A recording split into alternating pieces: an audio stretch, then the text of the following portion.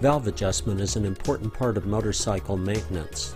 Whether rebuilding the top end of an engine or performing routine service, valve adjustment is a critical part of the process. The Honda XR650R motorcycle engine is a 4-stroke with conventional rocker arms and adjusters. With the piston at top dead center on the compression stroke, you can check the clearance between the rocker arm adjuster and the tip of the valve stem. Use a box end wrench to loosen the lock nut on the adjuster. Back the adjuster screws off enough to insert the blade 0.6 of an inch feeler gauge. On this 4-valve engine, both intake valves open and close simultaneously. Valve adjustment is always performed with a completely cold engine. For this engine application, a 45-degree feeler blade is essential. Insert the blade parallel to the valve stem tip. It should fit flatly between the rocker arm adjuster and the tip of the valve stem. Make sure that the blade is not angled. The idea is to just take the clearance out of that space between the blade and the adjuster. Parallel to the adjuster and the valve stem tip, there should be a slight drag of the blade as you move it back and forth under the adjuster.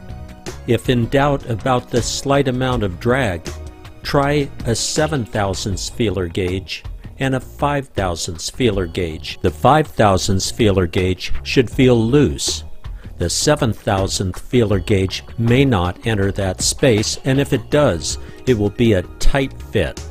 Learning the sensation of a slight drag is an important part of valve adjustment.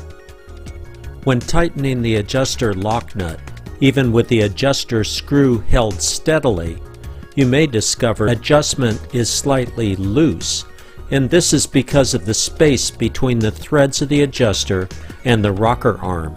As you tighten the lock nut, it pulls the adjuster screw up slightly and can sometimes create a looser feel at the blade.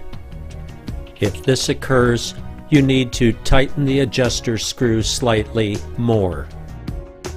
Honda calls for 18 foot-pounds of torque on the adjuster lock nut. If you're uncertain what 18 foot-pounds is, use a torque wrench.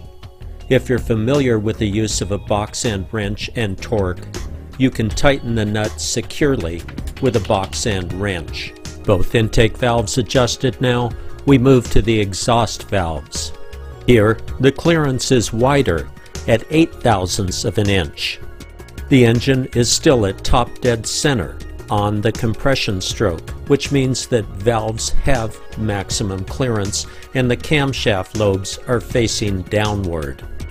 Here, the lock nuts are tight, and the use of a ratchet and socket places rotational force on the nut and reduces the stress on the rocker arm and rocker shaft mechanism. Once again, the blade must be parallel to the valve tip and the rocker adjuster screw. Always hold the adjuster screw steadily when tightening the lock nut.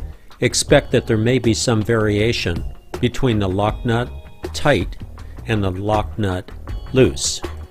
It is often helpful to turn the screw slightly with the adjuster nut tightening to slightly tighten the adjuster to the blade. This compensates for slack in the threads and also aids in making that ultra-fine adjustment. Keep in mind again that the adjuster screw threads may pull or lift up slightly as you set the torque on the lock nut.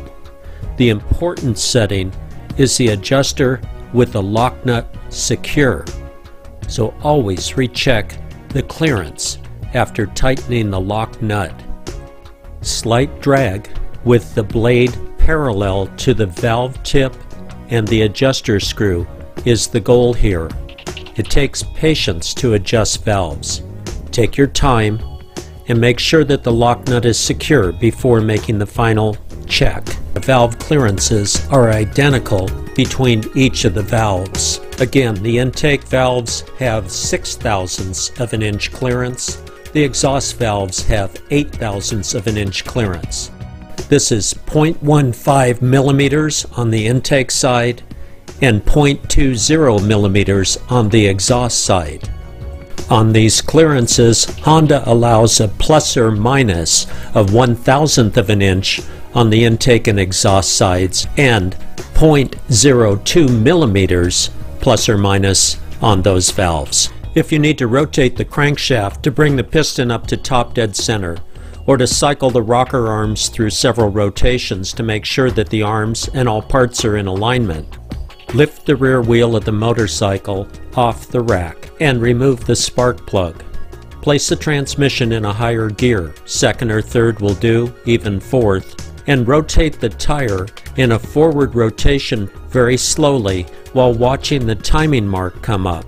Bump the tire gently to bring the T mark into alignment carefully.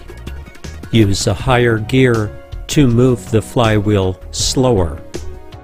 Remember to reduce the amount of tension on the rocker arms if the lock nut is too tight. Use a ratchet and socket for rotational force instead of tugging hard at the rocker arm.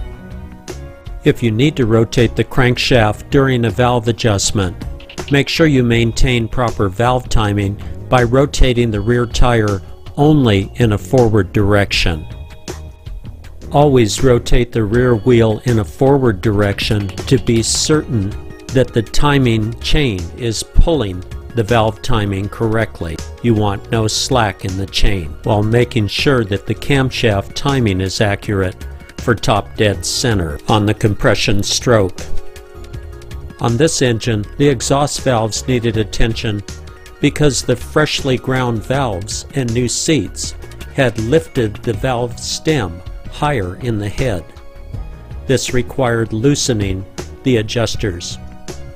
Here, a light film of lube guard on the valve cover O-ring helps assure a proper seal and preserves the O-ring.